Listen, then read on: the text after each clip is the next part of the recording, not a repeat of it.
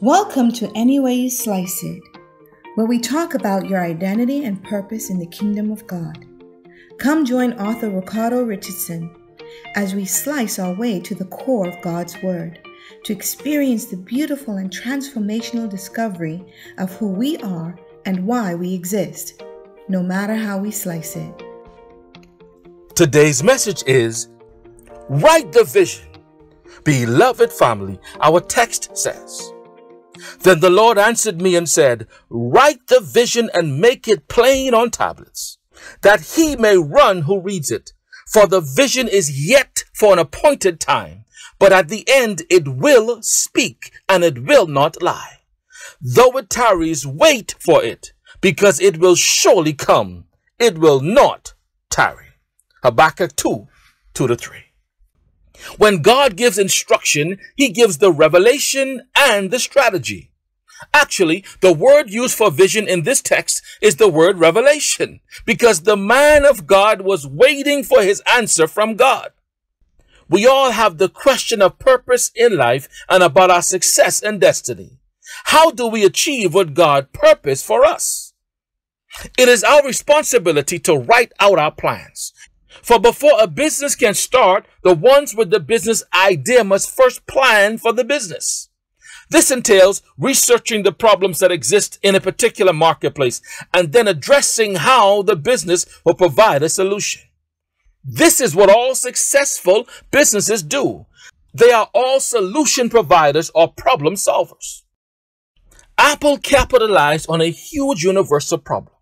The population was growing and people needed to communicate more effectively and efficiently. Before Apple could address the problems of the marketplace, they had to first write the business plan. They wrote it down and made it plain so that others can read and share and give input on the execution of the plan.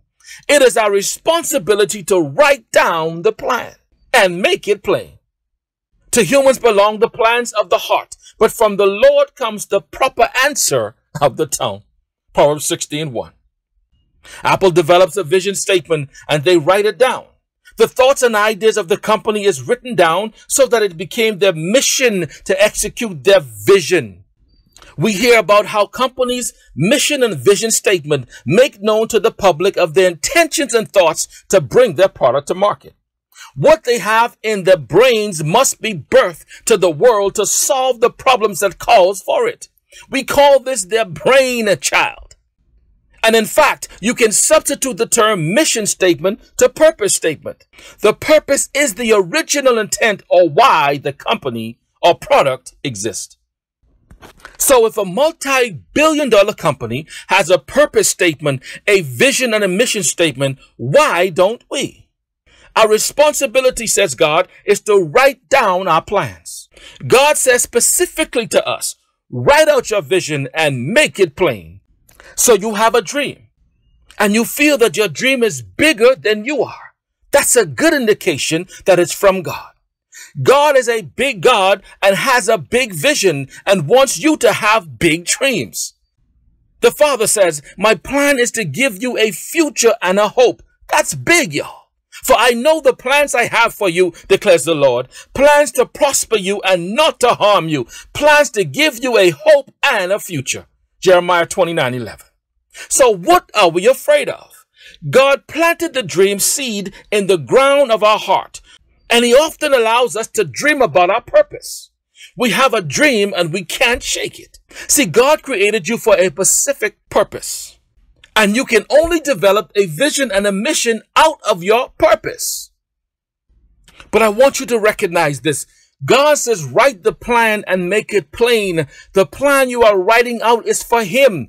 He will bring you everything that is needed in order to fulfill your purpose. But you have to write it down and make it plain. Acts 2:17 says, in the last days, God says, I will pour out my spirit on all people. Your sons and daughters will prophesy. Your young men will see visions and your old men will dream dreams. The Satan wants the seed planted in our hearts to die. He wants our dreams and our visions to die. For if he kills the seed, he doesn't have to destroy the tree. But our Father God encourages us to hold on to our faith, hold on to our dreams and our visions. For where there is no vision, the people perish.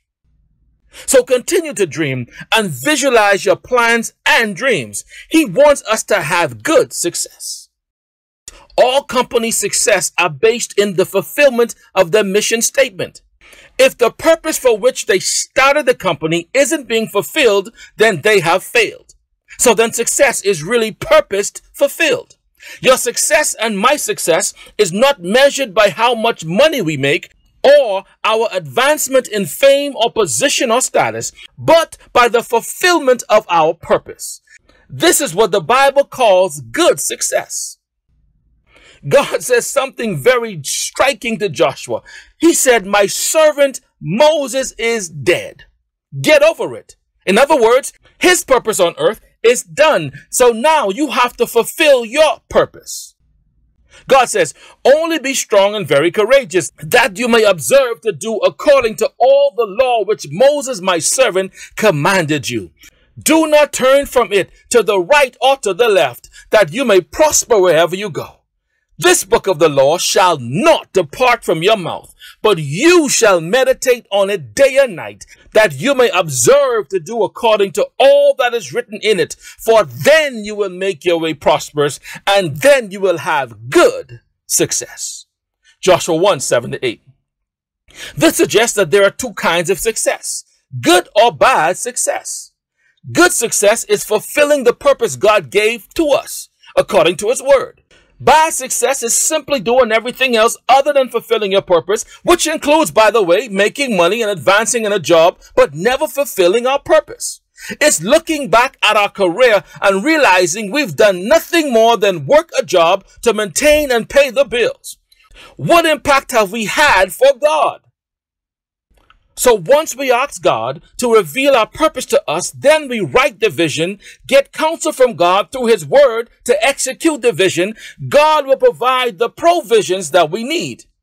You do know that God owns everything. If billionaire financier Warren Buffett invited you to his office and said, "Write your dream out in a statement.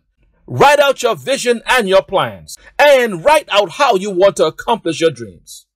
Money is not an object for me. It doesn't matter the cost. I have unlimited resources and provisions." What would you do? Will you believe everything Buffett says? Will you have faith in his ability to deliver on his word? Would we be obedient and follow his command and request to write the vision and make it plain for him to see? If you don't want to answer, I will. My answer is most certainly. If I didn't dream before that night, I would most certainly have one then, and write up my vision statement, make it plain for him to read, and begin to tell him all about my plans with excitement and enthusiasm. So now, would you believe God? Is he bigger than the billionaire financier? Absolutely yes. Do you really believe he can deliver on his word and promises? Absolutely yes. Do we really have faith in God? He created you, the billionaire, and the kings. He is sovereign. He is the one who created us with a purpose. But he says to us, if you don't know your purpose, seek me first. Seek my kingdom first, and I will add everything to you. My plan is to prosper you and give you good success if you only meditate on my word and keep it in your hearts in obedience. Write the vision.